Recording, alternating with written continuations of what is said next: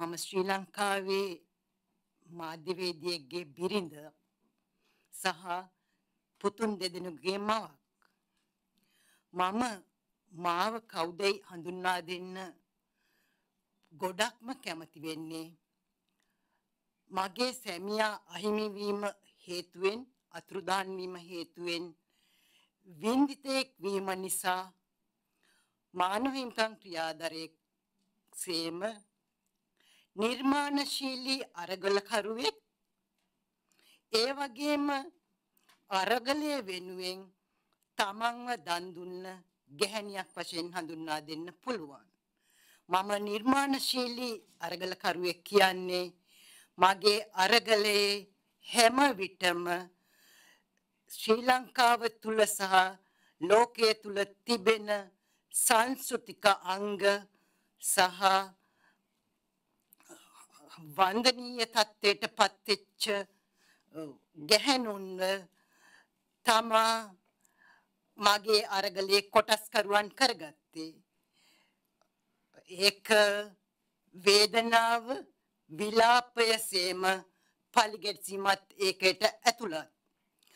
මම මාව දන් දුන්නායයි පැවසුවේ මගේ පාරමිතාවක් පුරන්නැක්කයි පැවසුවේ මම මේ මොහොත වෙනකොට මේ අවුරුද්ද වෙනකොට මගේ සැමියාගේ සහ ශ්‍රී ලංකාවේ යුක්තිය සහ දණ්ඩ මුක්තිය වෙනුවෙන් මගේ හිස මුඩු කර මා කළු පාට වස්ත්‍රයෙන් සැරසී තමා ඔබ ඉදිරියේ ඉන්නේ.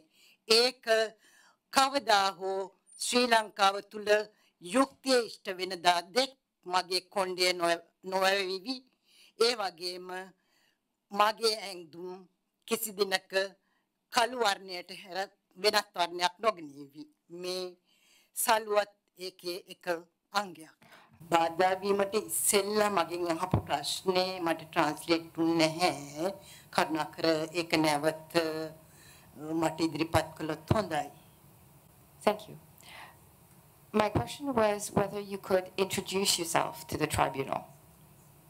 මම 2010 ජනවාරි 24 අතුරුදහන් වෙච්ච ප්‍රගීත් එක්නැලිගොඩගේ බිරිඳ. පුතුන් දෙදෙනෙක්ගේ අම්මා කෙනෙක්. ඒ වගේම මම කවුදයි ඔබට හඳුන්වා දෙනවා නම් මගේ සැමියා අතුරුදහන් වීමෙන් පසු වින්දිතෙක් වීම හේතුවෙන් මානව හිමිකම් ක්‍රියාදරයේ සේම අරගලකරයෙක් බවට පත් වූ කෙනෙක්.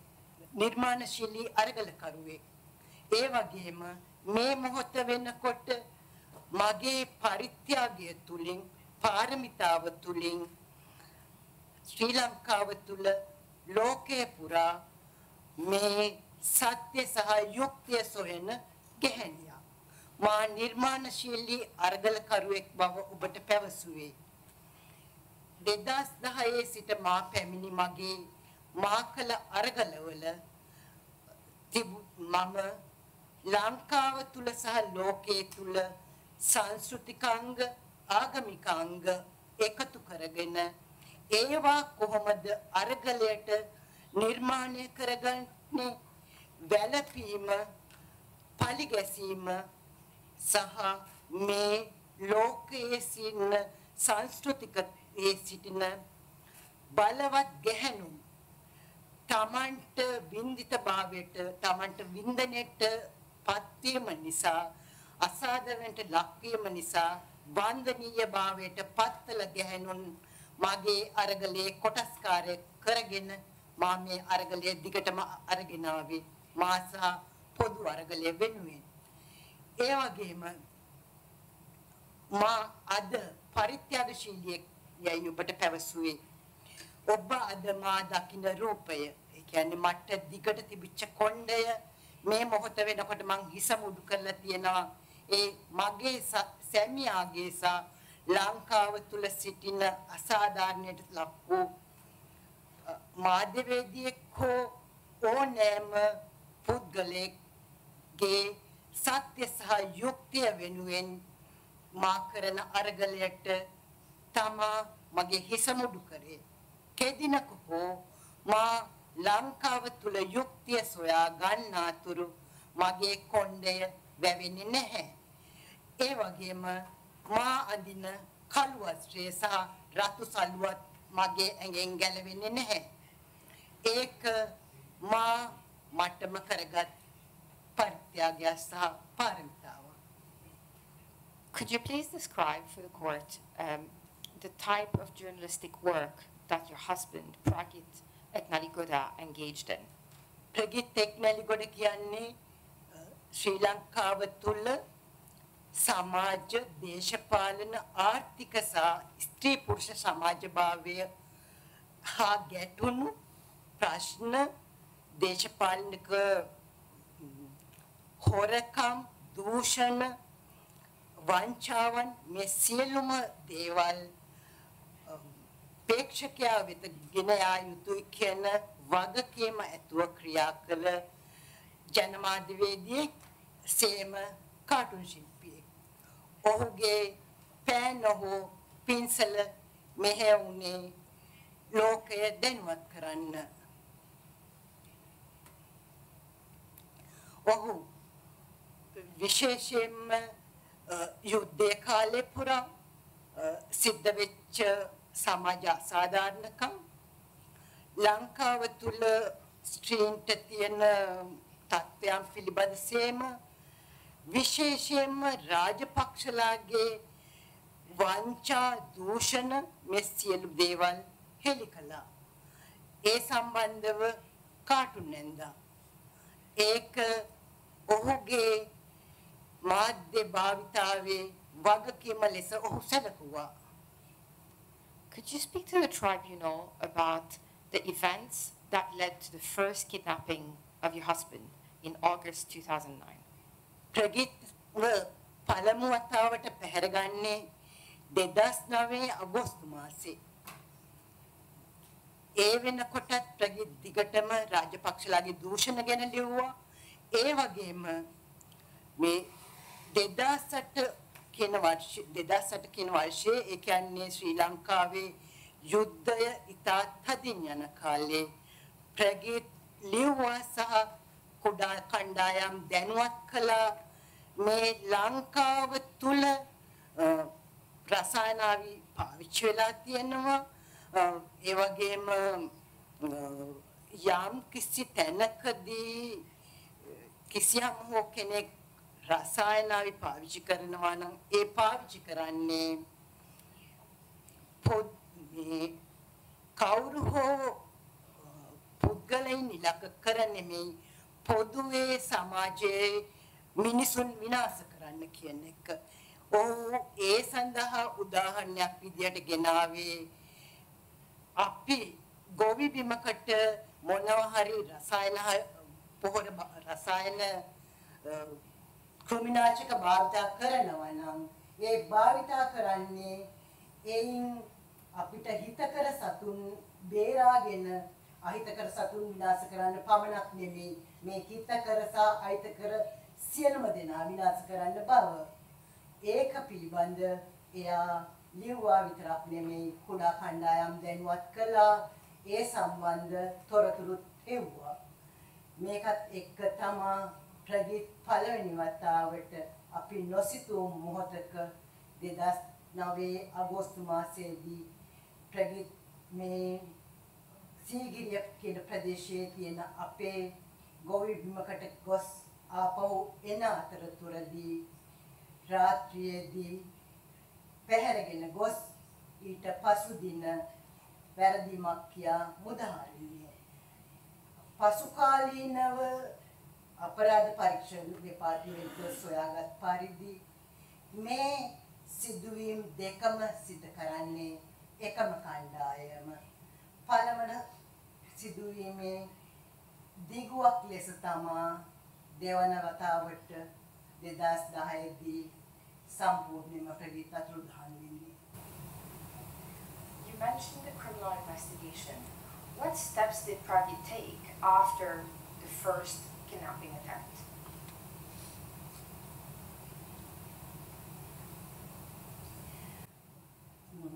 ප්‍රගීත් ඒ පළවෙනි අවස්ථාවේ එනකොට ඒ කියන්නේ ප්‍රගීත් ගෙනල්ලා තිබුණා ප්‍රගීත් පැහැර ගැනීමට ලක් වෙච්ච මොහොතේ ප්‍රගීත්ගේ ඇස් බැඳලා තිබිච්ච රෙදි කඩ. ඉතින් ඔහු ගිහිල්ලා අපිට කිට්ටුවම තියෙන පොලිසිය හෝමාගම පොලිසිය ඒ පොලිසියට ගිහිල්ලා පැමිණිලි කළා. ඒක තමයි සාමාන්‍යයෙන් ඕනම දෙයක් සිදු වුණාට පස්සේ ලංකාව තුල කරන ක්‍රමවේදය. ඉතින් ඒ පොලිසියේ නිලධාරීන් ගෙදරට පැමිණ ඒ ප්‍රගීත් ගෙනල්ලා තිබිච්ච ඒ රෙදි කඩ ඒගොල්ලෝ අරගෙන ගියා. නමුත් ඊට පස්සේ ඒ අය කිසිම පරීක්ෂණයක් කරලා තිබුණේ නැහැ. සහ මේ 2010න් පස්සේ හොයනකොට මේ පළවෙනි වතාවට ප්‍රගීත් ගිහින් කරපු පැමිණිල්ලත් අතුරුදහන් වෙලා තිබුණා. You mentioned the second kidnapping. Could you describe to us what happened on that day? ඒ 2010 ජනවාරි මාසයේ 24 වෙනි දින එදා ප්‍රගීත් සුපුරුදු පරිදි දවසේ වැඩ අවසන් කළා. එයාගේ බෙහෙතුත් අරගෙන ගෙදරින් පිට වුණේ මොකද 2009 ප්‍රගීත් පැහැරගෙන ගොස් අපව අතහැරියාට පසු ප්‍රගීත්ගේ කාර්යය නැවතුනේ නැහැ. ඒ වාදිකටම කරගෙන ගියා. විශේෂයෙන්ම රාජපක්ෂ රෙජිමය අවසන් කළ යුතුයි කියන මතයේ ඉඳලා ඒ වගේම ඔහු ඒ වෙනකොට තිබිච්ච 2010 තිබිච්ච මැතිවරණයේ රාජපක්ෂ ප්‍රතිවාදියා වූ සරත් ෆොන්සේකාගේ ඡන්ද ව්‍යාපාරයට සහයෝගය දැක්වුවා. ඉතින් එදින එයා මට කියලා ගියේ අද වෙනකොට මගේ දේශපාලනයත් එක්ක සම්බන්ධ වෙලා තියෙන මේ යම් යම් කටයුතු අවසන් වෙනවා. හෙට දින සිට ඔබගේ කාර්යයන් වලට මම ඔබට සහාය වෙන්නම් කියලා 10ට පමණ ගෙදරින් පිට වෙලා ගියා. ඊට පස්සේ ප්‍රගීත් ආවේ නැහැ. ඊට පසු කාලේ මම දැනගත්තා ඔහුගේ මිතුරන්ගෙන් එම දිනයේ ප්‍රගීත් කිසියම් හෝ මිතුරෙක් පැමිණෙනවා යයි එක්දින රාත්‍රී 8ට පමණ රාජගිරියේ තිබෙන E-News කාර්යාලයෙන් ඒ කියන්නේ ප්‍රගීත් ඒ කාලේ වැඩ කළ ලංකා E-News කියන ආයතනයේ පිටව ගිය බව. ඒ තමයි ඒ දිනයේ තිබෙන මා දන්නා කතාව. ඊට පසු මම ඒකත් එක්ක 25 වෙනිදා 2010 ජනවාරි 25 වෙනිදා ඒ කියන්නේ රෑ ප්‍රගීත් නොපැමිණීමත් එක්ක මොකද ටික වෙලාවකට පසු මට හොඳටම දැනෙනවා 2010 ජනවාරි 24 වෙනිදා රාත්‍රියේ ප්‍රගීත් ලොකු කරදරයක් සිදුව ඇති බව. ඉතින් ඒකත් එක්ක Mrs. Eknaligoda, you're telling us on the 25th of January 2010 when Pragit did not come back home. What happened? ජනවාරි 24 වෙනිදා ප්‍රගීත් ගෙදර ආවේ නැති නිසා ඒ මොහොත වෙනකොට ඒ කියන්නේ 24 වෙනිදා රාත්‍රියේ වෙනකොට මට දැනුණා ලොකු බයක් ප්‍රගීත් කිසියම් අනතුරක් සිදුව ඇති බව. ඉතින් ඒකම 25 වෙනිදා උදේ මම හෝමාගම පොලිසියට ගියා ඒ පිළිබඳ පැමිණිලි කරන්න. හැබැයි හෝමාගම පොලිසියට මම පැමිණිල්ල කරන්න යන විට ඔවුන් දැනගෙන සිටි මා එතනට පැමිණෙන බව ඔවුන් දැනගෙන සිටි බව මාට දැනුණා. ඒ ඔවුන් හැසිරෙච්ච ආකාරය පළමුවෙන් පහළ නිලධාරියෙක් හා මම පැමිණිල්ලක් කරන්න ආ බව ප්‍රකාශ කළ විට ඔහු ගොස් එම පොලිස් ස්ථානාධිපතිව කැඳවාගෙන ආවා. එම පොලිස් ස්ථානාධිපති ඔහුගේ නම මම හිතන්නේ චරිත ජයසුන්දර කියලා. එම පොලිස් ස්ථානාධිපති මාත් එක්ක ගොඩක් වෙලා තර්ක විතර්ක කළා මගේ පැමිණිල්ල බාර නොගෙන ඉන්න. ඔවුන් මට කිව්වේ ප්‍රගීත් හැංගිලා මම ඇවිල්ලා පැමිණි කරන්නේ නැහැ කියලා. ඒ වගේම අවසානයේදී මම ඇසුවාම ඔබ දැන් මගේ පැමිණිල්ල බාර ගන්නවද නැද්ද කියලා. ඊට පස්සේ ඔහු කිව්වේ මේක මේ ප්‍රදේශයට අදාළ නැහැ. හැබැයි අපි පැමිණිල්ල බාර ගන්නම්. ඔබ ගිහිල්ලා ප්‍රගීත් අවසාන වතාවට හිටපු කොස්සත්ත පොලිසියට පැමිණිලි කරන්න කියලා. ඉතින් ඒ අනුව මම හෝමගම පොලිසියට වගේම කොස්සත්ත ප්‍රදේශයේ තියෙන පොලිසියට ගිහිල්ලා පැමිණිලි කළා.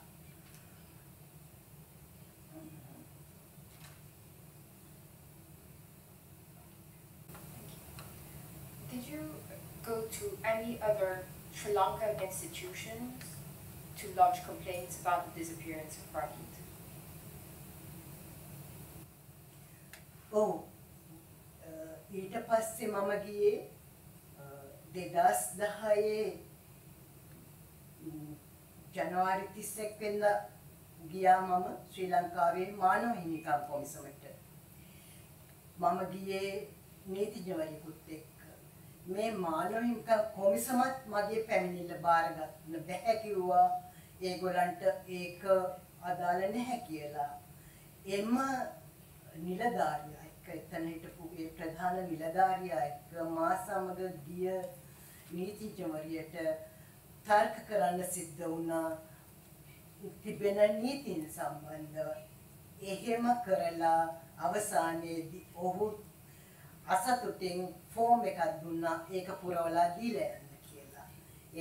ඒ මොහොතේ මේ මානව හිමිකම් කොමිසමෙන් මම හිතන්නේ ඊට පසු කාලයේදී කරපු පරීක්ෂණ කිසිම සාධනීය තත්ත්වයක් නැහැ.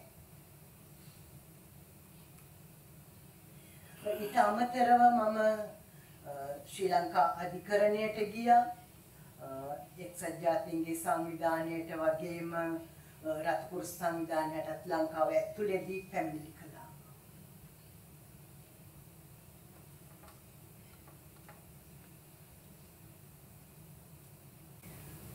After you got no effective response in relation to your complaints, when did you go to the courts in Sri Lanka and what happened?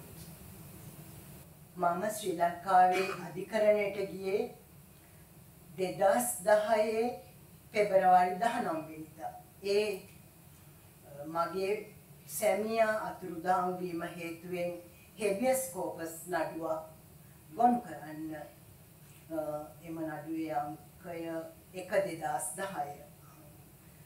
ඉතින් එහිදී ඒ පැමිණිල්ල බාරගත්තා. habeas corpus නඩුව මම හිතන්නේ 2011 වසරේදී විමර්ශනය සඳහා හෝමගම මහේස්ත්‍රාත් අධිකරණයට බාර දෙනවා කොළඹ අභියාචනාධිකරණයේ විසින්. ඊට පසුව මේ 2016 වෙනතුරු habeas corpus නඩුව සක්‍රියව ක්‍රියාත්මක වෙනවා. හැබැයි නීතිපති දෙපාර්තමේන්තුවෙන් ඉතාම සමහර විට මේකට පැමිණි නිලධාරීන් බොහෝ අසත්‍ය තොරතුරු එකතු කරමින් මේ රජයේ තියෙන වගකීම් විරහිතභාවය හොඳට ප්‍රදර්ශනය කරපු නඩුවක් එක 2016 දී ප්‍රගීත්ගේ පරීක්ෂණ අපරාධ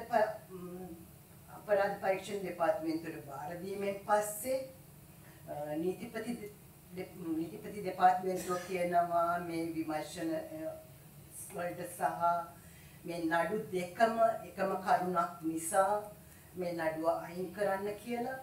නමුත් මේ මොහොත වෙනකොට එම නඩුව බහතවා ඇති නඩුවක් බවට පත් කරලා තියෙනවා. ඒක මේ වෙනකොට නවත්තලා තියෙනවා අනිත් පරීක්ෂණය ඉවර වෙන තෙක්. Was anyone ever arrested for the abduction of your husband? මම ඔබට කිව්වා 2010 සිට 2016 තෙක් habeas corpus නඩුව ගියා කියලා 2015 දී ලංකාවේ වෙනසක් සිද්ධ වෙනවා දේශපාලනික වෙනසක් සිද්ධ වෙනවා ඒ බලයේ සිටි රාජපක්ෂ රෙජිමය වෙනස් කරන්න පුළුවන් වෙනවා ලංකාවේ ජනතාවට ඉතින් ඒ වෙනස් වීමත් එක්ක ප්‍රධාන ලංකාව තුළ කතාවට ලක් වෙච්ච ප්‍රධාන අපරාධ ලසන්තගේ අපරාධය මේ පොදල සියලු මාධ්‍යවේදීන් ප්‍රගීත ඇතුළු අනිත් මාධ්‍යවේදීන්ගේ අපරාධ වගේම තාජුදීන්ගේ අපරාධයත් මේ අපරාධ පරීක්ෂණ දෙපාර්තමේන්තුවට බාර වෙනවා සාමාන්‍යයෙන් ලංකාව තුළ පොලිසියට මේ ඕනම අපරාධයක් අපරාධ පරීක්ෂණ දෙපාර්තමේන්තුවට බාර දෙන්න හැකියාව තිබුණත්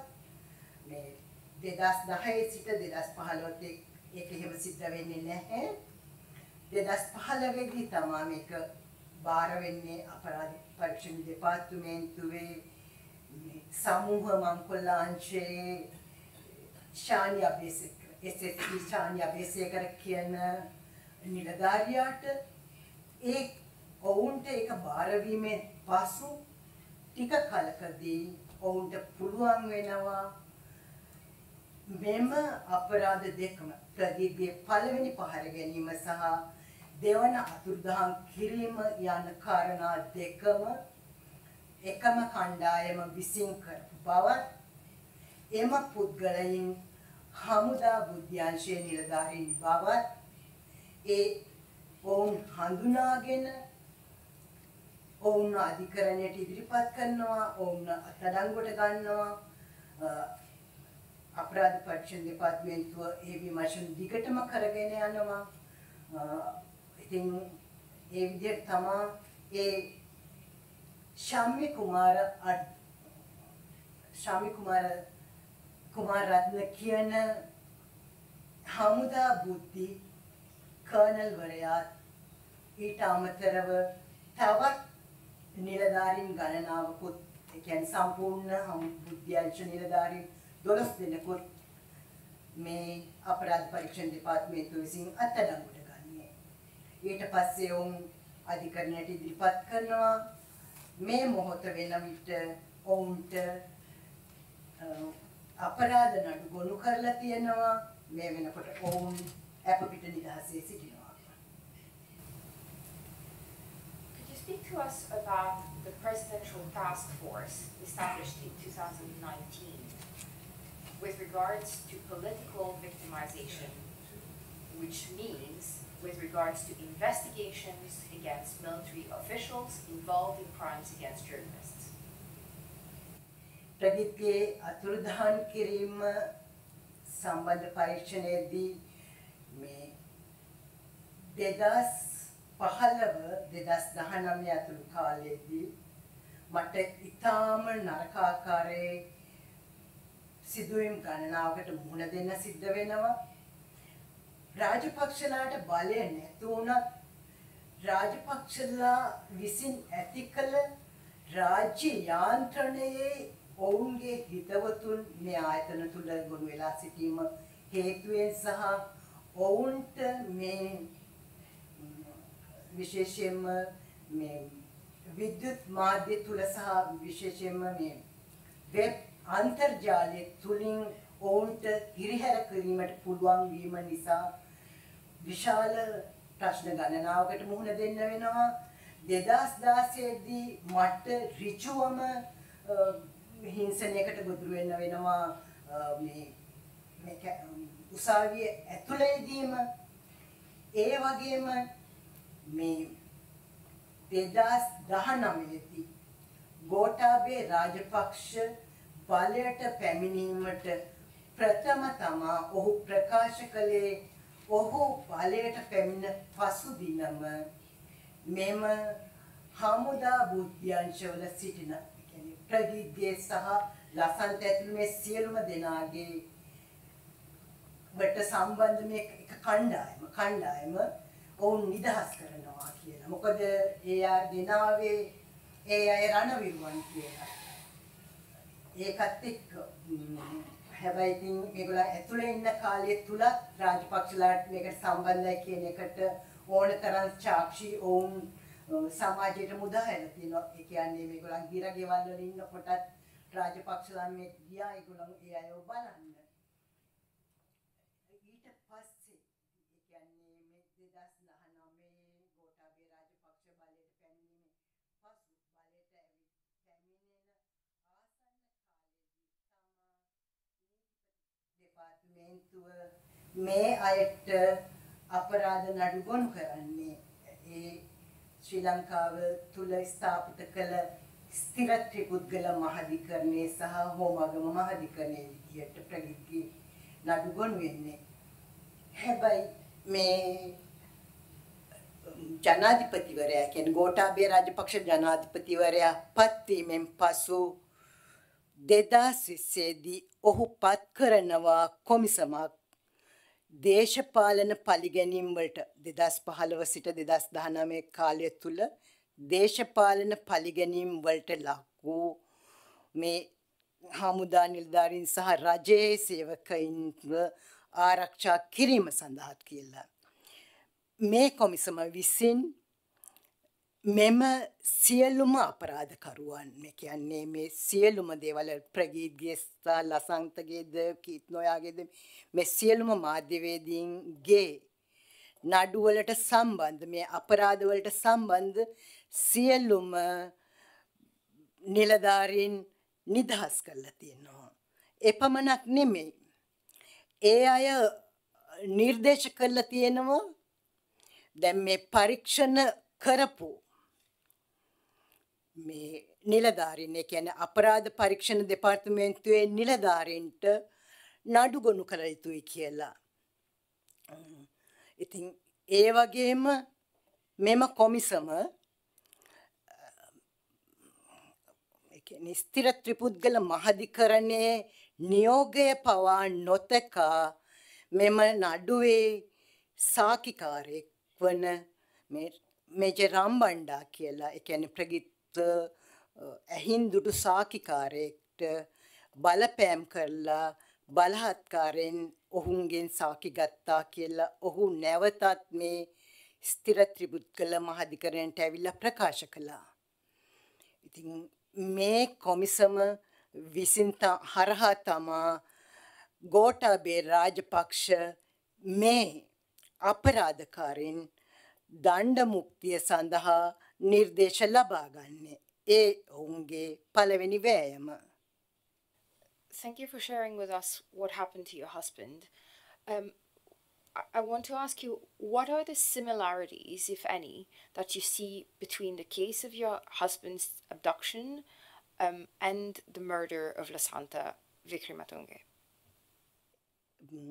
පළමුවෙන්ම මේ පැහැර ගැනීම සහ අතුරුදහන් කිරීමේ සමානකම් කරන්නේ මේ අයගේ මේ මාධ්‍යවේදී භාවිතාව සහ මාධ්‍ය වගකීම තමා ඒ අය විසින් විනාශ කරන්නේ. මක්නිසාදයක් මාධ්‍යවේදියෙක්ගේ වගකීම වෙන්නේ රටක් තුල පවතින ඕනෑම අපරාධයක් මිනිසාට හෝ පරිසරයට හෝ සමාජයට සිද්ධ වෙන සියලුම අපරාධ සමස්ත සමාජයේ වෙත ප්‍රවේශ කිරීම තොරතුරු නිදහසේ අනිකා වෙත ගලා යාමට සැලැස්වීම. ඉතින් අන්න ඒ වගකීම් භාවය තමා රාජපක්ෂලා විසින් විනාශ කරන්නේ. දෙවනි කාරණය වන්නේ මේ බලය ඇති කණ්ඩායම් වලට දේශපාලන කණ්ඩායම් වලට විසින් කරපු අපරාධ ඔවුන් සංගවීමට ගන්නා ක්‍රියාමාර්ගයන්. එකක් විසින් මේ විමර්ශන කාලය බොහෝ දීර්ඝ කිරීම, අනෙත් කාරණය අපරාධ කරපු අයට දණ්ඩ මුක්තිය ලබා දීම සඳහා නීතියේ යම් යම් ආයතන ඔවුන්ගේ ග්‍රහණයට ගැනීම, සමහර විට අධිකරණය වෙන්න පුළුවන්, සමහර විට නීතිපති දෙපාර්තමේන්තුව වෙන්න පුළුවන්. මේ ආයතන අනිත් කාරණාව තමා මේ සමහරට අධිකරණයේ මේ මොකද මට අත්දැකීමක් තියෙනවා මේ අධිකරණයේ විනිසුරුවරුන් වෙනස් කිරීම සම්බන්ධ වෙනස් වීම සම්බන්ධ අනිත් කාරණේ මේ දෙක අතර තියෙන සමානකම වෙන්නේ වගවීම සහ දණ්ඩ මුක්තිය කියන කාරණාව. මොකද කිසිම ලංකාව තුල දැනට පත්වෙච්ච කිසිම දේශපාලන රජයක් මේ අපරාධ කරපු හමුදා නිලධාරීන්ට විරුද්ධව ක්‍රියා කරලා නැහැ.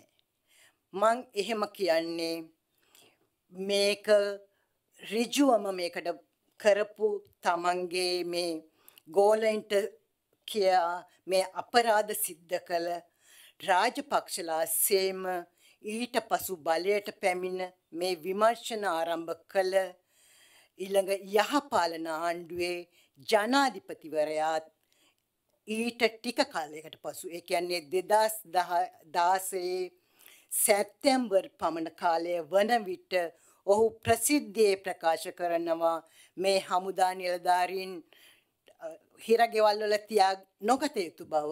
එසේම සමහර විට ඔහු මැදිහත් වෙන්න ඇති ඔවුන් මේ අයට අප ලබා දීම සම්බන්ධව ඒ ගැන විවිධ කතා සමාජයට ගලා එනවා. ඉතින් මේ දේවල් තමා මේවායේ තියෙන පොදු ලක්ෂණ.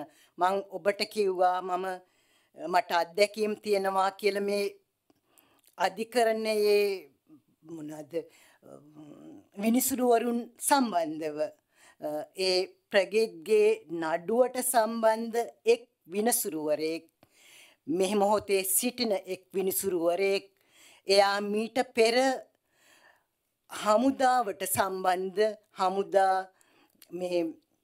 හමුදා අධිකරණයට සම්බන්ධ විනිසුරුවරයෙක්. ඔහු බ්‍රිගේඩියර්වරයෙක් විදියට ඉඳලා තියෙන නිලය තමයි ඔහු දරලා තියෙන්නේ. මම මීට ටික කලකට පෙර සිට හමුදාවේ නීති අධ්‍යක්ෂකගෙන් ලිඛිතව ලිපි දෙකකින් අහලා තියෙනවා සහ ප්‍රශ්න කළා තියෙනවා. ඔහු තවමත් හමුදාවේ ඉන්නවාද? මේ වෙනකොට ඔහු හමුදාවෙන් ඉවත් වී ඇත්තන් ඒ කිනම් දිනක කිනම් ගැසට් එකක් මාර්ගයෙන්ද යන ප්‍රශ්නය. නමුත් මේ වෙනතුරු ඔවුන්ගෙන් මට නිශ්චිත පිළිතුරක් ලැබිලා නැහැ. මෙහි මොහොතේ වෙනකොට බොහෝ බලාපොරොත්තු තියා සිටිපු තව විනිසුරුවරයෙක් රට පහුගිය කාලේ රට හැර ගියා. ඉතින් මෙහෙම තත්ත්වයන් ලංකාව තුල සුලභයි. In your quest for justice for your husband, what are the threats that you personally faced? මං හිතන්නේ 2010 සිට මම 2010 ජනවාරි 25 වෙනිදා පොලිසියට යෑම ඒ පටන්ම මට තර්ජන වලට තමයි මුහුණ දෙන්න සිද්ධ වුණේ. පළමුවෙන් මේ පොලිස් නිලධාරීන්ගේ අපහාස කිරීම, බියවැද්දීම් වගේ දේවල්. මං අපහාස කිරීම කියන්නේ මම 2010 අප්‍රේල් වගේ කාලය වෙන විට මේ පරීක්ෂණය කොළඹ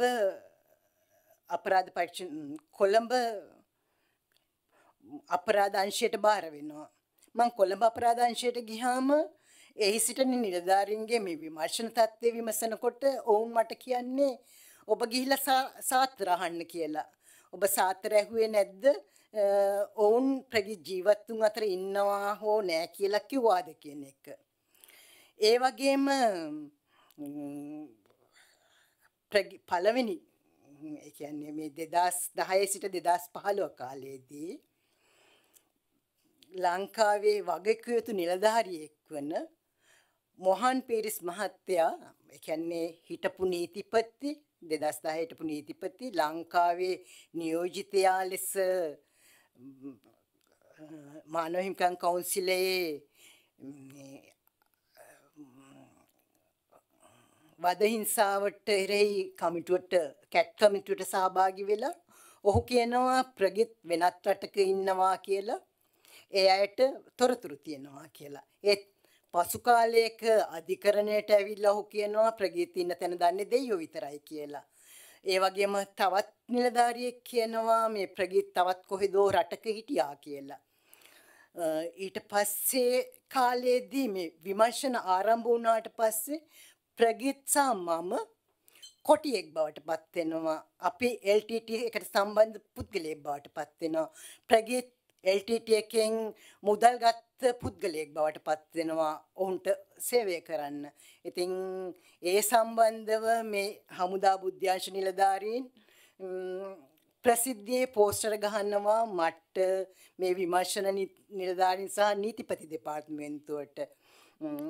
ඒ වගේම ඉතාම මේ 2016 දී අධිකරණ භූමිය තුලදී එක්තරා හිමිනමක් ලංකාවේ ප්‍රසිද්ධ හිමිනමක් විසින් මට බැනලා තර්ජනය කරනවා. එයා කියන්නේ මගේ සැමියා කොටියෙක් උඹ ගිහිල්ලා හිඟා කාපන් කියලා.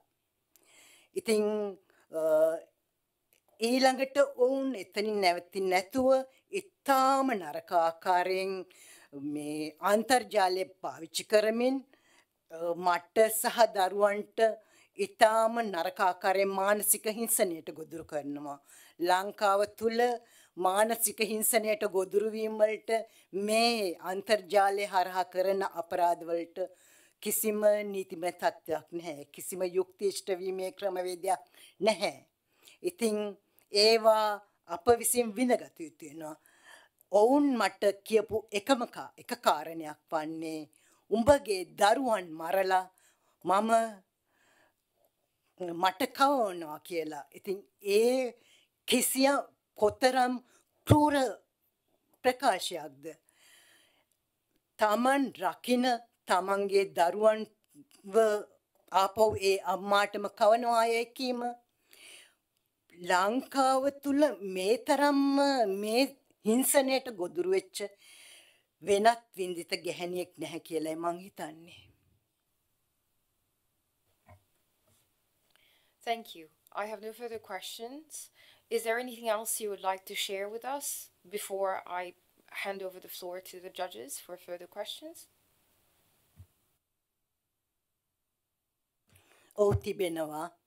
මම කැමති මගේ ගමන් මග පොඩ්ඩක් බෙදා ගන්න ඔයගලන්ට එක්ක. ඒක බොහොම කෙටියෙන් මං හිතන්නේ. මගේ ගමන් මග 2010 ජනවාරි 25 වෙනිදා ආරම්භිච්ච ආකාර කීපයකට මම ගියා. විශේෂයෙන්ම ලංකාවේ නීතිමය රාමුව තුල තියෙන අධිකරණය, ව්‍යවස්ථාදායකය, විධායකය මේ තුන හරහාම එක්ක ලිපි ලියමින් අධිකරණයේ නඩුගුණ කරමින් සහ ව්‍යවස්ථාදායකට ඍජුවම මගේ ප්‍රශ්නය යොමු කරමින් ව්‍යවස්ථාදායකයේ සියලුම දෙනාට ඒ අරගලයේ ආකාරයෙන් ගෙනිච්චා. ඒ වගේම මගේ වීදියේ අරගලය මම මගේ පළමු පවුල වෙන ශ්‍රී ලංකාවේ සිටින අසාධාරණයට ගොදුරු වෙච්ච ජනමාධ්‍යවේදීන්ගේ පවුල, මගේ දෙවන පවුල වන ශ්‍රී ලංකාව තුල බලහත්කාරයෙන් අතුරුදහන් කිරීමට ගොදුරු වී සිටින උතුරේද දකුණේද සිංහලද දෙමළ මුස්ලිම් මේ සියලුම අතුරුදහන් වූවන්ගේ පවුල, මේ පවුල් දෙක වෙනුවෙන් මගේ අරගලය මට ලැබෙන හැම මොහොතක්ම මම පොදු සමාජයේ වෙනුවෙනුත් විවෘත කරමින් තමයි මගේ අරගලයෙන් වීදියේ අරගලය ගැන ගියේ. මං ඔබට කිව්වා මං වීදියේ අරගලයේදී විලාපය, සංස්කෘතිකාංග, ආගමිකාංග මේ සියලුම අංග එකතු කරගෙන තමයි මගේ මේ ගමන ආවේ කියලා. මා එතන විතරක් නෙමෙයි මේ ජාත්‍යන්තරයේදී විශේෂයෙන්ම එක්සත් ජාතීන්ගේ මානව හිමිකම් කවුන්සිලය තුල මට මගේ හඬ මා වෙනුවෙන් සමස්ත මගේ අතුරුදහන් වී සිටින ශ්‍රී ලංකාවේ ප්‍රජාව වෙනුවෙන් අවදි කරන්න පුළුවන් වුණා. ඒ අවධානය අප වෙනුවෙන් යොමු කරගන්න පුළුවන් වුණා. ඒක දිගටම ගෙන යන්න තරම් ශක්තියක් ඇති වුණා මට. ඒකම ලෝකේ පුරා සිටින සංවිධානවල සහ ක්‍රියාදරයන්ගේද ජනමාධ්‍යවේදීන්ගේද අවධානය යොමු කර ගැනීම සහ ඒ හරහා අපේ හඬ ලෝකේ පුරා ගෙන යාමත් මට හැකි වුණා. ඉතින් මේ දේවල් තමා මට ඔබ ලොකු කරුණු ගොඩක් මං හිතන්නේ එකින් එක ගේනවට වඩා මේ ආකාරයෙන් ඔබ බෙදා ගැනීම සුදුසුයයි මා සිතනවා. මොකද මේ මාවතේ අරගලයේදී මම හිතන්නේ මා විසින් පාවිච්චි කරපු එක උපාය මාර්ගයක් වන්නේ විශ්වාස ශ්‍රී ලංකාව තුල බලය ඇති කණ්ඩායම් හැම විටම බියෙන් හැකිලෙන තමන් තුල තියෙන විශ්වාසයන්. මං ඉතින් රාජපක්ෂ රෙජිමයේ විශ්වාසයන්ට පහර දෙන්න සහ ඒ අයින් ඔවුන් පීඩනයට පත් කිරීමට පුළුවන් වුණා. අද මේ සිටින මොහොත වෙන විට මා සතුටු වෙනවා ලංකාව තුල බොහෝ දෙනා මා පෙර ගමන්කරුවෙක් වශයෙන් පිළිගන්න තත්ත්වයක් ඇති වෙලා තියෙනවා. විශේෂයෙන්ම අද පවතින මේ දේශපාලනික අර්බුදය හමුවේ. Thank you for your very moving testimony about your struggle and your example in this cause. We'd like to turn to some questions. Do we have the remote judges, please, on the screen? If not, I'll ask any of the judges here first. Would anybody like to ask any questions? Yes? I want to thank you again for your testimony, and what I was saying, that we are all deeply touched by your words. And my question is, since the abduction and disappearance of Pragit, have you ever received any kind of support by representatives of public institutions or public opinion? I mean, legal, psychological support and recognition, a formal recognition that you are a victim of a crime? මේ රජයේ ආයතන කොයි ආකාරයෙන්ද ක්‍රියා කරපු ආකාරය ගැන මම ඔබට පවසන්නම්. පළවෙනියෙන්ම මේ රාජ්‍ය ආයතනයක් වන නීතිපති දෙපාර්තමේන්තුව හමු වෙන්නේ මට මගේ නඩුවේ ඒ කියන්නේ habeas corpus නඩුවේ රජයේ නියෝජිතයා වශයෙන් මට විරුද්ධව එන පුද්ගලයෙක් විදිහට තමයි මේ නීතිපති දෙපාර්තමේන්තුව මට මුලින්ම හම්බ වෙන්නේ. ඒ අනුව එවකට මේ නීතිපති දෙපාර්තමේන්තුවේ සිටි නීතිවේදියෙක් 2012 දී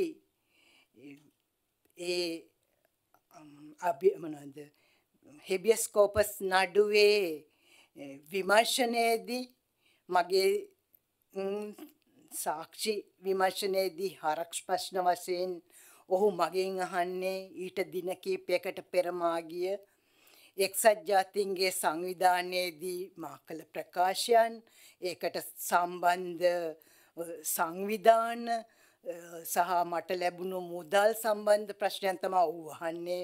ඔවුන් ප්‍රගීත් අතුරුදහන් වුණේ කුමන ආකාරයෙන්ද කියන ප්‍රශ්නය හෝ ඒකට ආසන්න සිද්ධීන් ඔහු මගෙන් අහන්නේ. ඊට පස්සේ පොලිසියේදී මම ඔබට ප්‍රකාශ කළා මට යහපත් ප්‍රතිචාරයක් ලැබෙන්නේ නැහැ කියලා.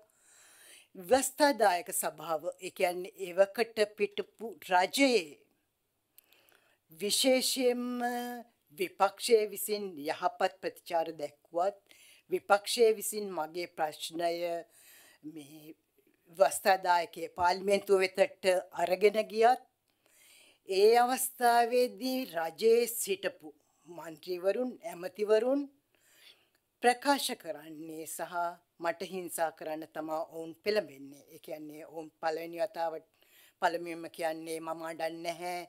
ඉතින් මං කරන්නේ බොරුවක් කියන එක. මේ තමම ඒ රාජ්‍ය ආයතන විසින් මට ලබා දුන් ප්‍රතිචාරය.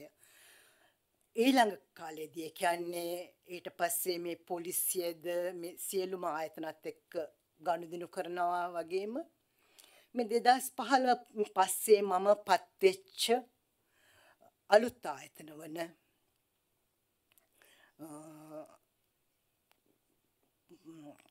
2015 පස්සේ මේ ආයතනවල ස්වරූපය වෙනස් වෙනවා. ඒ කියන්නේ මගේ සහායට විමර්ශනය කිරීමට අපරාධ පරීක්ෂණ දෙපාර්තමේන්තුව එනවා. මේ අපරාධ ඒ වෙනකොට ලංකාවේ අපරාධ නඩුවක පැමිණිල්ල වෙන්නේ ශ්‍රී ලංකා රජය. ඒ කියන්නේ ශ්‍රී ලංකා රජය වෙනුවෙන් නීතිපති දෙපාර්තමේන්තුව. මට විරුද්ධව හිටපු නීතිපති දෙපාර්තමේන්තුව ඒ වෙනකොට මේ අපරාධය වෙනුවෙන් ඉදිරිපත් වෙනවා. ඒ අපරාධය වෙනුවෙන් ඉදිරිපත් වෙද්දී මේ ශ්‍රී ලංකා රාජ්‍ය ආයතන වන නීතිපති දෙපාර්තමේන්තුව අපරාධ පරීක්ෂණ දෙපාර්තමේන්තුව සහ යුද හමුදාව අපරාධ පරීක්ෂණ දෙපාර්තමේන්තුවේ විමර්ශනවලට යුද හමුදාව කිසිම සහයෝගයක් දක්වන්නේ නැහැ. පළමුවෙන් ඔවුන් අධිකරණයට ප්‍රකාශ කරනවා මේ තොරතුරු ලබා දෙන්න බැහැ. ඒවා ජාතික ආරක්ෂාවට තර්ජනයක් කියලා. නැවතත් අධිකරණයේ ඒ තොරතුරු ඉදිරිපත් කරන්න කියද්දී ඔවුන් කියනවා ඒවා විනාශ වෙලා මොකද ඒවා මේ පොල්ලතු මඩුවක තිබිලා තියෙන්නේ ඒවා ඒක නිසා විනාශ වෙලා කියලා. ඊළඟ පස්සේ ඒගොල්ලන් අවසානයේදී අධිකරණයට තොරතුරු ලබා දෙනවා. නමුත් ඒ තොරතුරු මේ ව්‍යාජ තොරතුරු. ඒ කියන්නේ ඔවුන් ඉල්ලන්නේ තියෙන අංකයේ තියෙන පුද්ගලයා සම්බන්ධ නෙමෙයි ඔවුන් තොරතුරු ලබා දෙන්නේ. වර්තමානයේ ඒ අංකයේ යටතේ සිටින පුද්ගලයා සම්බන්ධ. ඉතින් මේක තමයි ලංකාවේ මේ රාජ්‍ය යාන්ත්‍රණ තුල ඒ කියන්නේ මේ ඒ යාන්ත්‍රණ තුලින් විමර්ශන වලට එන තත්ත්වයන් ඒක ඕනෑම වින්දිතයෙකුට දරන්න සිද්ධ වෙනවා. මොකද මේ අපරාධයක් වුණාට අපරාධේ කෙලි කිරීමේ වගකීම රාජ්‍ය සතු වුණාට ඒ අපරාධ වලට සහාය දීම අපරාධ සොයා ගැනීමට විමර්ශන වලට සහාය දීම රජයේ ආයතනවල වගකීම වුණාට මේ රාජ්‍ය දේශපාලන බලය ඇති කණ්ඩායම් විසින් සිදු කළ අපරාධ විමර්ශනය කිරීමේදී මේ ආයතන හැසිරෙන්නේ මේ ආකාරයෙන්. මොකද ලංකාව තුල හැම විටම මේ ආයතන වලට බලපෑම් කිරීමේ හැකියාව දේශපාලන යාන්ත්‍රණයට තියෙනවා. ඔවුන් බලයේ සිටියත් බලය නැති වුණත් ඒක තමයි ලංකාවේ දේශපාලන සමාජයේ දේශපාලන හැකියාවන් සහ දේශපාලන ගතිකත්වය. Thank you very much. We have one question from Gil Beringer in Australia concerning... What do you want? Concerning you mentioned a judge had to leave Sri Lanka for his safety. And the question is, was that judge who left involved in hearing any of your cases? මම දන්නා තරමින් මේ අවුරුද්දේ ඒ කියන්නේ 2022 මුල කාලේදී තමා මේ මගේ නඩුවේ සභාපති ලෙස සිටි විනිසුරුවරයා ලංකාව හැර යන්නේ. ඉතින් ඔහු හේතු වශයෙන් ඉදිරිපත් කරන්නේ එයාගේ වෙනත් රටක එයා සේවය කිරීමට තමා ජජ් කෙනෙක් වශයෙන් සේවය කිරීමට තමා යන්නේ කියන එක. ඉතින් ඒකේදී ඔහු කිනම් වාතාවරණයක් යටතේ කියම් හේතුවක් මත ගියාද කියන එක දන්නේ නැහැ. නමුත් සමාජයට දැනගන්න ලැබුණේ මේ තත්ත්වය. නමුත් මේ රාජපක්ෂලාගේ හැසිරීම් ස්වභාවය මත සහ මේ නඩුවට තිබිච්ච මේ කියන්නේ මේ විශේෂයෙන්ම මේ සාක්ෂිකාරයන්ට කරපු බලපෑමුත් මත එතුමා කියපු ප්‍රකාශය සත්‍යද්ද අසත්‍යද්ද කියන එක මට දන්නේ නැහැ. Thank you. Thank you. I have another question from Judge Nell.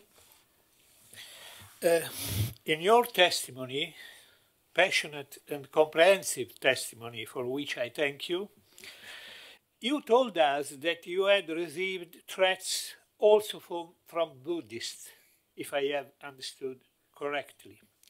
I would like you to give us more information on the role of Buddhists in the hostility and the repression of free press and of freedom of press.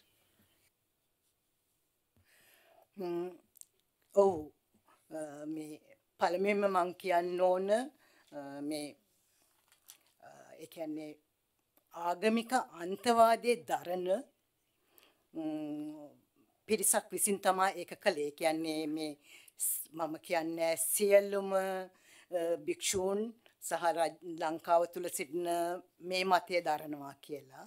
මොකද මේ රාජපක්ෂ වරුන් වෙනුවෙන් වැඩ කරන ඔවුන්ගේ මුදලින් යැපෙන භික්ෂූන් තමා මේ ක්‍රියාකාරකම් සිදු කරන්නේ. ඒ වගේම ඔවුන් මේ ඔබ හැවූ මේ තොරතුරු දැන ගැනීම සඳහා තියෙන තත්ත්වයන් සහ මාධ්‍ය හසිරවීමට ඍජුවම එවුන් දායක වෙනවා. ඒක ආකාර කීපයකින් දකිනවා. මම හිතනවා ඊයේ භාෂණ කිව්වා වගේම ස්වයං වාරණය ඇති කිරීම. මොකද මම හොඳටම දන්නවා සමහර මාධ්‍යවේදීන්ගේ පවුල්වල බිරින්දෑවරුන් කියනවා මට බෑ සන්ධ්‍යා කෙනෙක් වෙන්න ඔයා ලියන්න එපා කියන එක. ඒ වගේම සමහර විට මේ මාධ්‍ය ආයතන විශේෂයෙන්ම ඍජු දේශපාලන සම්බන්ධකම් තියෙන අය වෙනවා. සමහර විට ඒවා ව්‍යාපාරික සම්බන්ධකම් වෙන්න පුළුවන් රාජපක්ෂලා එක්ක තියෙන.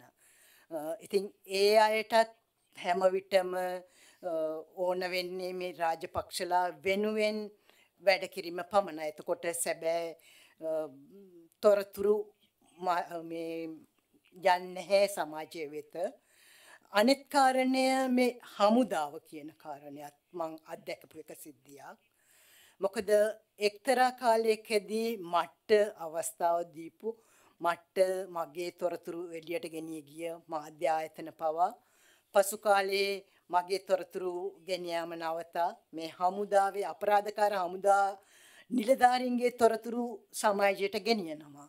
සහ ඒවා තමයි සමාජයට ගෙනියන්නේ. ඉතින් එහෙම සිද්ධි මම දකිනවා. ඉතින් ස්වයං වාරණයේසේම මේ තොරතුරු සමාජයට නොගෙන යෑමත් සහ මේ ආයතන තුල බලහත්කාර කම් කිරීම සහ මේ මාධ්‍යවේදීන් බිය ගැනීම කියන කාරණා තුනම මම අත්දැකපු සිද්ධීන්. Thank you for your testimony. I want to ask about the first abduction of your husband. If you can talk about what happened during that abduction, if he received some warnings, some threats, what he told when he returned, what he saw, everything like that. And my second question is about the enforced disappearances of journalists. If you know how many journalists are disappeared and how extended is this crime in your country, when if there is a pattern, why sometimes they kill people, sometimes they disappear people. What is your what have you understand on all these years with other victims also that you know? Thank you. ඔබේ පළවෙනි ප්‍රශ්නයට පළවෙනි වතාවට ප්‍රගීත් පැහැරගෙන යනකොට අපි දැනගෙන හිටියේ නෑ ප්‍රගීත්ට සමාජයේ තර්ජනයක් තියෙනවා කියන එක. ඒ ප්‍රගීත් එදා උදේ ප්‍රගීත්ගේ දඹුල්ලේ තියෙන සීගිරිය ප්‍රදේශයේ තියෙන ඉඩමට ගියා. ඊට පස්සේ ප්‍රගීත් හවස ගෙදර එද්දී ප්‍රගීත්ට මම කතා කළා 10 මාරට විතර. ඔයා කොහොමද ගෙදර එන්නේ කීයට විතරද කියන එක අවසාන මම ඔහුට කතා කළ ඒ දුරකථනයෙන් කතා කළේ. එතකොට එයා කිව්වා මේ මම දැනට ඉන්නේ කඩවත ප්‍රදේශයේ ලංකාවේ තිබෙන. මම ගෙදර එනකොට රෑ 12 පමණ වේවි. මේ ඒ වෙනකොට මම ගෙදරට එනවා කියලා. ඉතින් රෑ 12 වෙනකොටත් ප්‍රගීත් ආවේ නැහැ. මම ප්‍රගීත් කතා කරන්න උත්සාහ කළා. පළවෙනි වතාවට ප්‍රගීත්ගේ දුරකථනයේ මේ නාද වුණා. ප්‍රගීත්ගේ දුරකථනයේ සම්බන්ධ වුණා. නමුත් නැවත වතාවක් දිගින් දිගටම මම කතා කරද්දී ඒ දුරකථනය විසන්දි වී ඇති බවක් තමා මට අසන්නට ලැබුණේ. ඊට පස්සේ මම හෙව්වා ප්‍රගීත් පිළිබඳ නැවත දිගින් දිගටම ප්‍රගීත්ට කතා කරන්න ගියා. මම හිතුවේ ඔහුට බස් එකේදී නිින්ද ගිහිල්ලා වෙනත් ප්‍රදේශයකට ගිහිල්ලා සහ දුරකථනයේ බැටරි බැහැලා ඒක නිසාද මේක සිද්ධ වුණේ කියලා. මම ඊට පසු දින උදේ ප්‍රගීත් පිළිබඳ මිතුරන්ට සහ අනිත් අයට කියමින් ඔහු පිළිබඳ සෙව්වා. ඊට පසු 11 මාරට විතර ඊට පසු දින 11 මාරට විතර ඔහුගේ මිතුරෙක් මට කිව්වා ප්‍රගීත්ගේ දුරකථනය දැන් ක්‍රියා කරනවා ඔහුට කතා කරන්න කියලා. මම ඔහුට කතා කරාම ඔහු කිව්වේ මට කරදරයක් සිද්ධ වුණා. ඔයා මට සෙරප්පු දෙකක් අරගෙන අපි බස් ස්ටෑන්ඩ් එක ගාවට බස් නැවතුම්පල ගාවට එන්න කියලා. මං එතෙන්ට යනකොට ඉතාමත් දෙහෙට්ටුවටපත් වෙච්ච ප්‍රගීත්ව තමා පළමුවට දුටුවේ. ඊට පසු අපු ගෙදර ආවා. ගෙදර ආවට පසු ප්‍රගීත් කිව්වා ප්‍රගීත් ඊට පෙර දින එම ප්‍රදේශයේ පයින් ඇවිදගෙන එද්දී ඔහු පසු කර ආපු වාහනයක් සුදු පාට වාහනයක් පාර හරස් කළා නවත්තලා ඒ වෙනකොට රෑ 12ට විතර නවත මුහුණු ආවරණය කරගත් පිරිසක් ඉත අසභ වචනේ බැනවැදමින් බැහැලා ඔහුගේ අත්වලට මාංචු දාලා ඔහුගේ ඇස් බැඳලා එම වාහනේ සීට් එක යටට ඔහුව තල්ලු කරලා ඔහු රැගෙන ගිය බව ඊට පසු ඔහු යම් ස්ථානයකට ගෙන ගොස් එම ස්ථානයේ බිම සවි කර තිබෙන කිසියම් හෝ ගාංචුවකට ඔහුගේ අත්වල තියෙන මාංචු සවි කළ බවත් ඔහුට බිම හිටින්නට ඉඩ සැලසූ බවත් ඉතා ආලෝකයේ සහිත බල්බයක් උඩින් දැල්වූ බවත් ഘോഷාකාරී සංගීතයන් නෙවෙයි ഘോഷාකාරී ශබ්දයන් ඔහුට ඇසෙන සැලසූ බවත් ඔහු ප්‍රකාශ කළා. එහිදී ඔහු ඉල්ලා තිබෙනවා ඔහුගේ සාක්කුවේ තිබිච්ච ඔහුගේ බෙහෙත් ටික ලබා දෙන්න කියලා.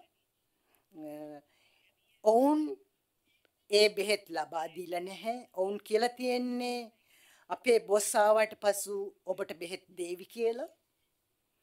එදා රාත්‍රියේ හැමම ප්‍රගීත් තියාගෙන ඉඳලා තියෙනවා. ඊට පසු දින ඔහුව බාත්රූම් එකට ඇරලා තියෙනවා. එහිදී ඔහු දැකලා තියෙනවා ඒ වෙනකොට ඔහුගේ ඇස් විවෘත කළා තියෙන්නේ. ඔහු දැකලා තියෙනවා එම බාත්රූම් එක ඇතුලේ ලේ වැකුණු රෙදි කඩවල්. ඊට පසු ඔහු නැවතත් ඔහුගේ ඇස් බැඳලා අර පෙර විදිහටම ඔහුගේ නායකයා ගාවට එක්කන් ගිහිලා තියෙනවා. එම නායකයා ඔහුට කියා තියෙන්නේ අපිට වැරදීමකින් ඔබව රැගෙන ආවේ අපි දැන් ඔබව නිදහස් කරනවා කියලා. එහිදී ප්‍රගීත් ඔහුගෙන් අහලා තියෙනවා මාව අත්අඩංගුවට ගත්තී මා සතුව තිබිච්ච මා පිළිබඳ හැඳුනුම්පත සහ මේ සියලුම දේවල් ඔබ ගත්තා. ඉතින් ඔබ දන්නවා මා කවුද කියලා. ඒ විට ඔබට කොහොමද මාව වර්ධින්නේ කියන එක. එහිදී එතන සිටි තවත් පුද්ගලයෙක් ප්‍රගීත් කියලා තියෙන්නේ උඹේ කට වැඩි කට පරිස්සම් කරගන්න කියලා. ඊට පසු ඔවුන් අර පෙර පරිදිම ඇස් බැඳලා ප්‍රගීත් රැගෙන ඇවිල්ලා තියෙනවා. රැගෙන ඇවිත් යම් ස්ථානයකදී ඒ ඇස් බැඳලා ඒ කියන්නේ ලංකාවේ කඩුවෙල කියන ප්‍රදේශයේ අත්හැරලා දාපු ගල් වලක් ආසන්නයේ තමයි ප්‍රගීත් බස්සලා තියෙන්නේ. ප්‍රගීත් ඒ වෙලාවේ මේ කටු ඇනුණු කටු සහිත පොළවක ඇවිදගෙන ගිහිල්ලා වාඩි වෙන්න කිව්වට පසු ඔහු කිව්වා මට බියක් දැනුණා කියලා. ඒකලා ඔහුට කියලා තියෙනවා අපේ වාහනේ හඬ ඇහෙන්නේ නැති තැන ස්ථානයේ දක්වා ඔබේ ඇස් ගලවන්න එපා කියලා. ඊට පසු තමයි ඔබේ ඇස් ගලවන්න කියලා. එහෙන් ප්‍රගීත් ඒ විදිහටම වාහනේ හඬ නොඇසී යන්න තෙක් සිට ඔහුගේ ඇස්වල තිබිච්ච ඇස් බැඳ තිබිච්ච රෙදි කඩ ගලවලා ඔහු ගෙදර ඇවිල්ලා පොලිසියට ගිහිල්ලා පැමිණිලි කළේ. ඒක තමයි එදා ඔහු කිව්ව ඔහුගේ අත්දැකීම් වින්ද සිද්ධිය. එදා සිට 2010 දක්වා කාලය තුල විවිධ තර්ජන තිබ්බා. ඊට පසු අපි දන්නවා ප්‍රගීත් කිසියම් හෝ ප්‍රගීත් හොයන්න පස්සෙන් කණ්ඩායම් එන ආපු බවත් ගේ ආසන්නයේ මේ අංකතහඩු ආවරණය කළ වාහන නවතා තිබුණු බවත් ප්‍රගීත් දැන සිටියා. අපි දැනගෙන සිටියා. ප්‍රගීත් නිර්නාමික දුරකථන එන බව දැනගෙන සිටියා. සහ ප්‍රගීත් ඒකදී අපි යම් ආරක්ෂිත ක්‍රමවේදයන් භාවිතා කළා. උදාහරණයක් විදියට සමහර විට ප්‍රගීත් උදේ යන මාර්ගයේ නෙමෙයි හවස එන වෙනත් මාර්ගයක් භාවිතා කරන්නේ. සහ ප්‍රගීත් හැම විටම පාවිච්චි කළේ පොදු වාහන තමයි පාවිච්චි කළේ ඒ අනිත් අයත් එක්ක එකට ඉඳීම සඳහා. ඒ වගේ දේවල්ද සමහරට ගොඩක් රැ වුණාට පස්සේ ප්‍රගීත් කවුරු හරි යාළුවෙක් එක්ක එනවා හැර තනියම ආවේ නැහැ. ඒ මේ දෙවන වතාවට පැහැර ගැනීමේදී ප්‍රගීත්ගේ තිබිච්ච දුර්වලකමක් තමයි ඔහුන් පාවිච්චි කරන්නේ.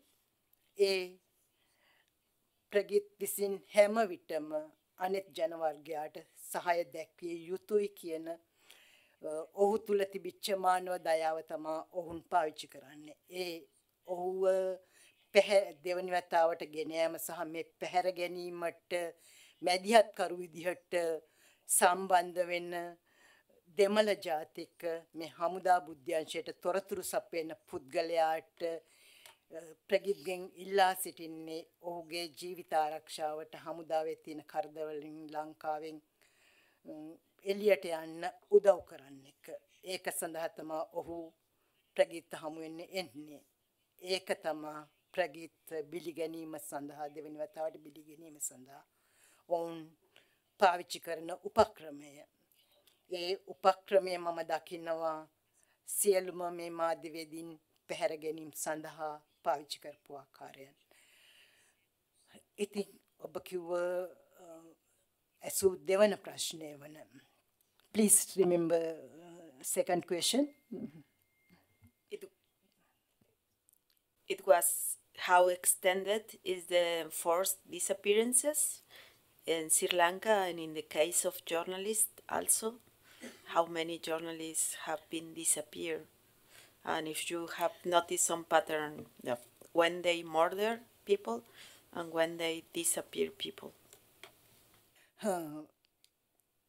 ශ්‍රී ලංකාව තුළ අතුරුදහන් කිරීමේ පටන් ගන්නේ මං හිතන්නේ 70 දශකයේ මැද භාගය තුළ මා දකිනවා ඒක මේ දේශපාලන බලාධිකාරය විසින් මිනිසුන් බිය ගැනීම සහ මේ මිනිසුන් යටපත් කිරීම සඳහා පාවිච්චි කරන එක මෙවලමක් බවට පත් වෙලා තිබුණා සහ තිබෙනවා.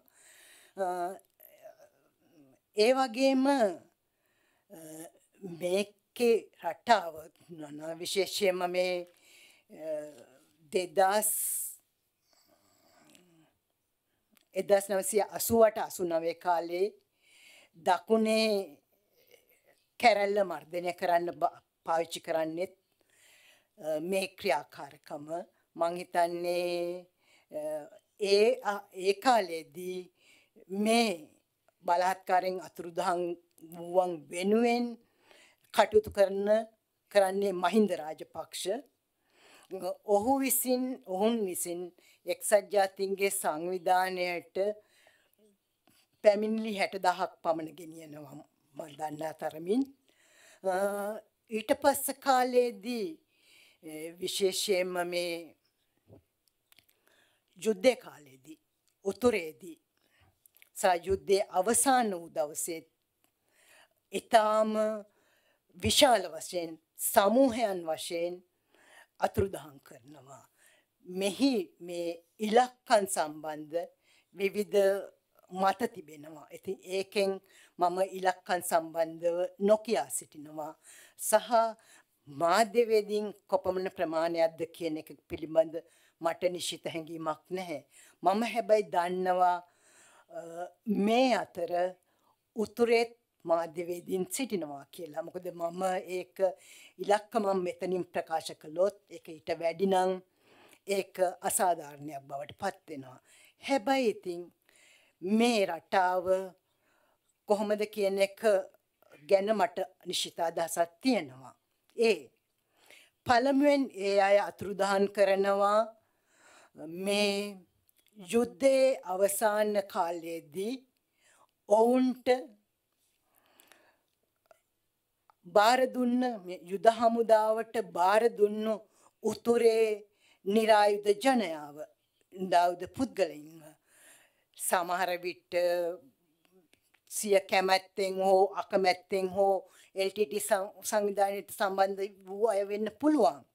ඒත් මේ අවසානයේදී පුනරුත්ථාපනය සඳහා බාර දීපු පුද්ගලයන් තමා ඔවුන් මේ අතුරුදහන් කරන්නේ. ඒ වගේම මේ රජය කියන පරිදි මේ යුද්ධ කාලයේදී හමුදාවේ සහ පොලිසිවල සමහර පුද්ගලයන් අතුරුදහන් වෙලා තියෙනවා.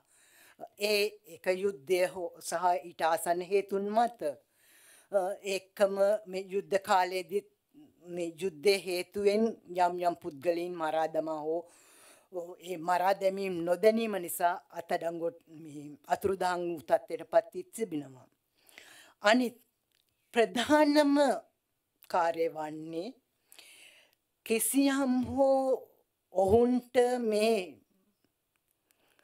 බලය ඔවුන්ගේ බලයට අභියෝගයක් වේයිද ඔවුන්ගේ හොරකම් මේ ප්‍රේක්ෂකයා හමුවට ගෙන ආවි කියන ජනමාධ්‍යවේදීන් ඔවුන් හා සම්බන්ධ ගැටෙන මානව හිමිකම් වෙනුවෙන් කරපු මානව හිමිකම් ක්‍රියාදාරයන් ඔවුන් අතුරුදහන් කරනවා. ඒක උතුරේ වෙන්න පුළුවන් දකුණේ වෙන්න පුළුවන් මේ සියලුම තැන්වල. ඒකම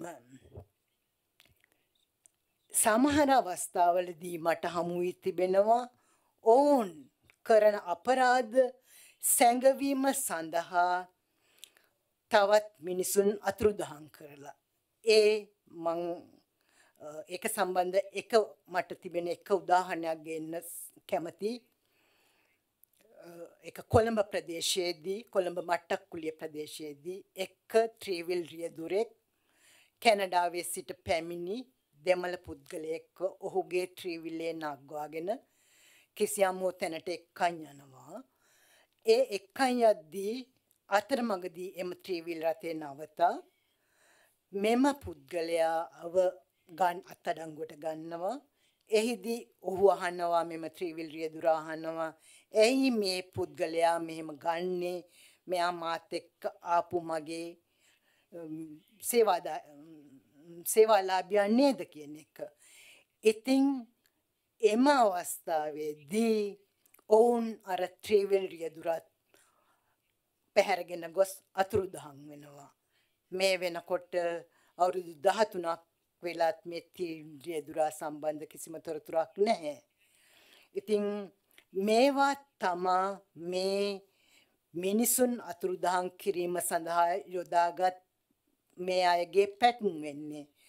මේක මං හිතන්නේ ශ්‍රී ලංකාවට පොදු ලක්ෂණයක්. තොරතුරු සැඟවීමට සමහර විට මේ පුද්ගලයන් ඔවුන්ගේ ළඟට බාර දුන්න පුද්ගලයන්ට මාධ්‍යවේදීන්ට මානව හිමිකම් ක්‍රියාදාරයන්ට ඔවුන්ට අභියෝග වන මේ සැවොම බිය ගැනීම හෝ නැති කිරීමේ අරමුණ මත අතුරුදහන් කිරීම. මං හිතන්නේ මොකද මං මේ වෙනකොට දන්නවා මං ප්‍රගීත්ගේ අවසන් මොහොත දැක නැති වුණත් ප්‍රගීත් නැහැ කියන කාරණාව අපරාධ පරීක්ෂණ දෙපාර්තමේන්තුව විසින් මට ප්‍රකාශ කර තිබෙනවා. ඔවුන්ගේ විමර්ශන වලින් ගෙනල්ලා තියෙනවා මේ වෙනකොට ප්‍රගීත් වෙනුවෙන් ගොනු කරලා තියෙන අපරාධ නඩුව. ඒ දහස් ගණන් ලක්ෂ ගණන් ලංකාවේ අම්මලා තවම අඬනවා. ඒ අම්මලා ගෙවෙනකන් ඒ කියන්නේ දිය වෙනතුරු පින්තූරයක් පපුවට තුරුල් කරගෙන එක්කෝ ඒ අම්මා මැරෙන තුරු ඒ පපුවට ඒ පින්තූරේ තුරුල් කරගෙන උතුරේද දකුණේද වැළපෙනවා. ඒ වැළපීම අවසන් කිරීම අත්‍යවශ්‍යම කාරණයක් වෙනවා. ඉතින් ඒක ලංකාව තුල හෝ ලෝකයේ තුල හෝ ඒක තමයි මම සත්‍ය සුරකීම සීම යුක්තියද මේකේ ප්‍රධාන කාරණයක් විසින් දකින්නේ. Thank you so much for sharing with us your not only your difficult and painful story but also your understanding of the general situation. Thank you.